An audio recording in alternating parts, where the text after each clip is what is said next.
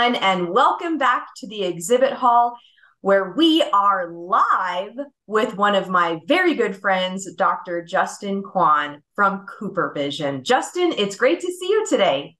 Great to see you too, Steph. Thanks for the shout out and the opening remarks. And I really look forward to our conversation today. I am too, and I'm really excited to hear more about what Cooper Vision's been up to. So why don't we just start with that?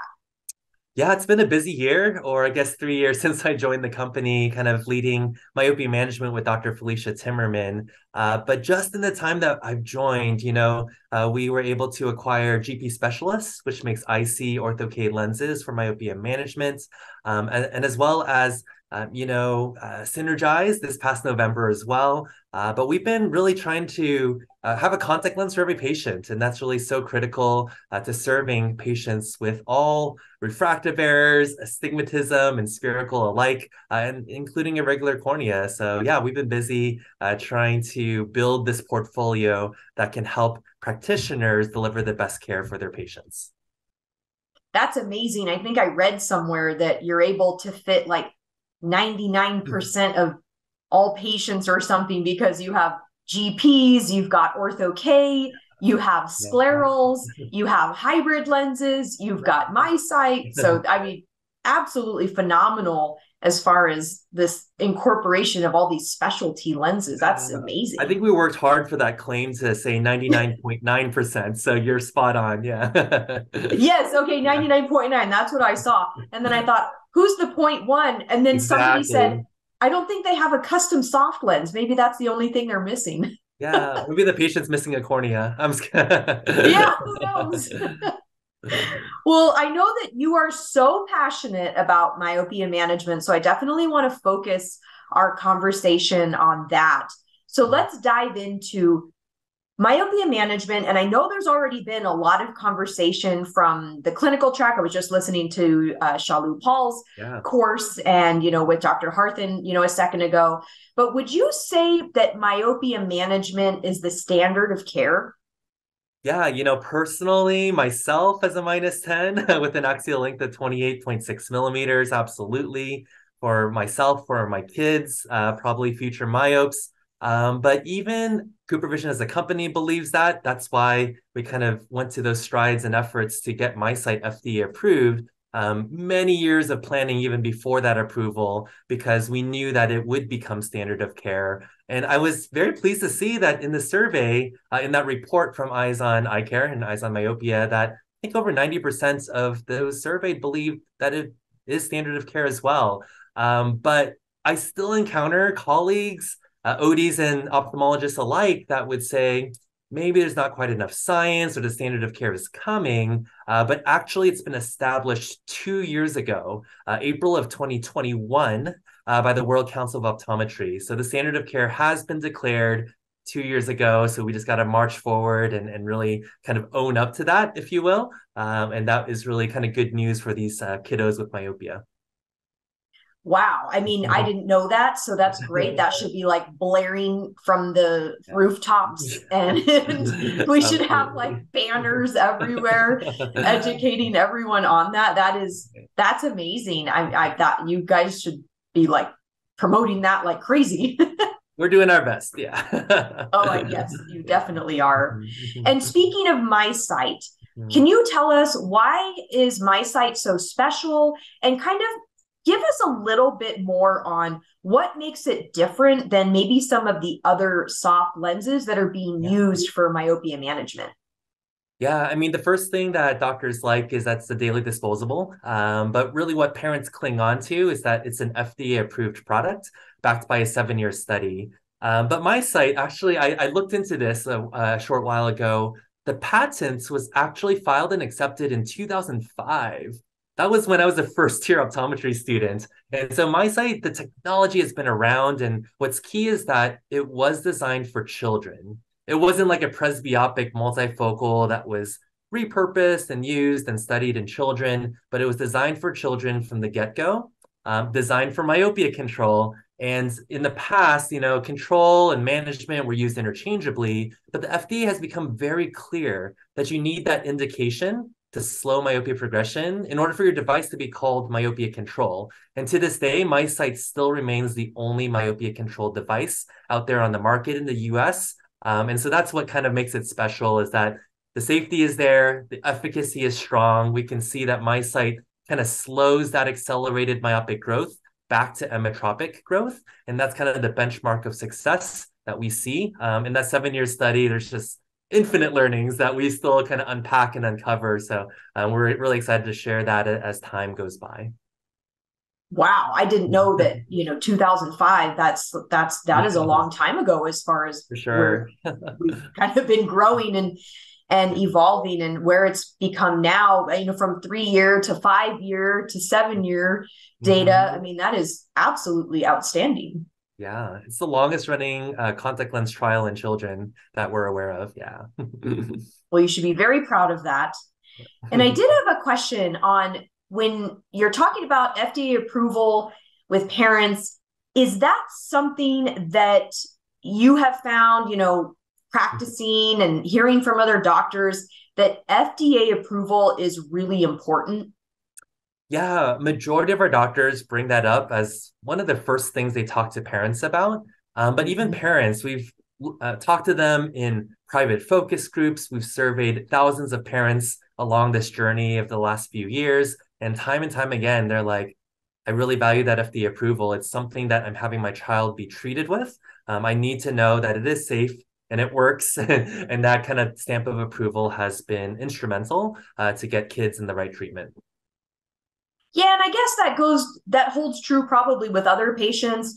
If you're prescribing a medicine or Yeah. something that's FDA approved, I think Mhm. a lot of patients feel more comfortable using that type of medicine if they know that there is that stamp of approval. So yeah, it makes sense Absolutely. that parents would also, and that would make them more confident and really develop a bit more loyalty and trust. Yeah, totally.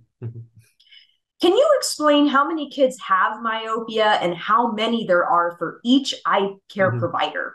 I'd love to. It's a kind of a passion, nerdy part of what I do. But I think a lot of our partners in optometric industry would say 15 million kids with myopia in the United States.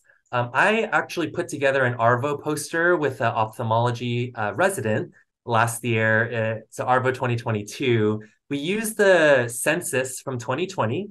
And we kind of accounted for rural and urban rates of myopia. Rural, of course, being 2.6 times less myopia prevalence, because a lot of people that move into the cities, pursue higher education, all that indoor time, there's going to be higher rates of myopia. But bottom line is that we estimated about 19.5 million kids with myopia, not just 15 million. And so when you consider perhaps 65,000 eye care providers, meaning 45,000 ODs, give or take 20,000 ophthalmologists. It's going to be about 300 kids for every single eye care provider. Now we know that very few of those ophthalmologists, because they're doing glaucoma, retinal surgery, and all that, they're not going to be doing myopia management. But just hypothetically, there's 300 for each eye care provider. Wow. I mean, Yeah. that's a outstanding stat. And thanks for Yeah. doing the numbers on that. This was an exciting question that we had come up with. And I think it pairs beautifully with our internal symposium that we did for the Newly Eyed Game Show, because we Hmm. really did want to know, where do we think this is headed, as far as how many kids are going to be in some sort of myopia management treatment protocol. But then I thought to myself, gee, I don't even know how many there are currently. Yeah. And I think like most estimates would say about like today, 2 to 3% of kids are in a myopia management protocol. But I think it's growing just from what we see and what all these companies are doing and all the awareness building that's happening. That number is going up. But it's still far short of the number of parents that believe eye health is important. So 95% of parents actually believe eye health is important. So even using that phrase eye health can be something that helps a parent, move towards treatment because they definitely have their own biases when nearsightedness or myopia comes up, right? Well, speaking of effective communication with parents, can you give us some tips, some strategies that maybe we could use? Yeah, I have to really credit Steve Vargo with kind of teaching me a lot in this realm. There's this book called The 3 Minute Rule. It's about a sales pitch for TV shows, but a lot of applications to how doctors communicate effectively to parents and patients alike. I think there's a stat that says the optic nerve conducts 25 times faster than the auditory nerve. So meaning a lot of us are visual learners. So showing a picture like a longer eye from a shorter eye sometimes is mostly all that it takes. And making sure that you don't talk to the parents too long because you might get diminishing returns. It starts to sound like white noise. But to really Mm. make an emotional connection with parents and really ask them questions. And don't forget about the child, bringing them in and asking the child a question as kind of maybe nerdy as it sounds, maybe asking the child, did you know some eyes are longer than other eyes? And your eye is growing a little faster than it should, right? Growing longer than it should. And really kind of bringing the parents, getting them off their phone and participating in this conversation by asking questions. You make them active listeners rather than, oh my gosh, my sight's going to slow your myopia progression by 59%. Like all this data is going to be forgotten within 3 days. So you're better spending your time making that emotional connection and what that would mean for their child during recess, playing sports or ballet and all those kind of things, as well as the long-term eye health implications. So it's all about making the emotional connection. Yeah, and I like how you said, maybe just, well, there's two things that I really love that you said. One is that the eye processes faster than the auditory or Yeah, something yeah, to that effect. yeah. And I will say that in my new clinic, instead of me just talking to the parents and just verbally telling them what's going on with their child, I Mhm. have noticed a huge difference if I show them one photo, like you Yes. said, Yeah. either an eyeball and like one that's normal and one that's like really long, and then Yeah. kind of having a conversation on that. Um, just having like a small visual or even the, myopia prediction Mhm. calculator from Ryan Holden Vision Institute, even just something like that can be Mhm. so powerful. And it's just one little piece of information Yeah. that parents can really appreciate. And a lot of And our colleagues yeah. today have the Optomap, right? And there's a 3D fly-in with kind of a toolbar on the right-hand side. There's actually a slider. If you drag it towards the -10 direction, it'll actually stretch the axial length longer, and that becomes a very dynamic visual, not just a static image for the parents to comprehend. Yeah. Oh, I didn't know that. Okay, that's great. Yeah. Even more ways for us to educate Yes, parents. absolutely. Okay, here's another question that comes through a lot. How long do kids need to be treated and when do we stop? Yeah, so when do we start? When do we stop? And I love the Neiliad game show, like, because we definitely need to start as early as possible.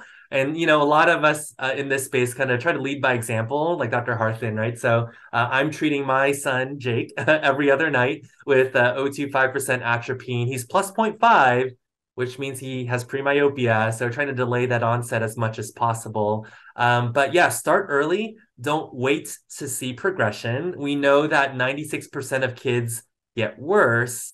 So you don't have to prove it to yourself or to the parents that the myopia will get worse, right? Because the child is growing taller out of their, small to medium, size clothing and their shoe size and all that. So that's very relatable when you say to parents that kids grow fast. But yes, doctors are always wondering, and parents too, when do we stop? And it's going to be case by case, which is not what people want to hear. The easiest way I can describe this, thinking of Mark Bullimore lecturing later when Every Day After Matters, is that the target that we set should be trying to get kids through high school no worse than -3, right? So if you have a -2 senior going off the senior ball, you don't have to treat that -2 very long.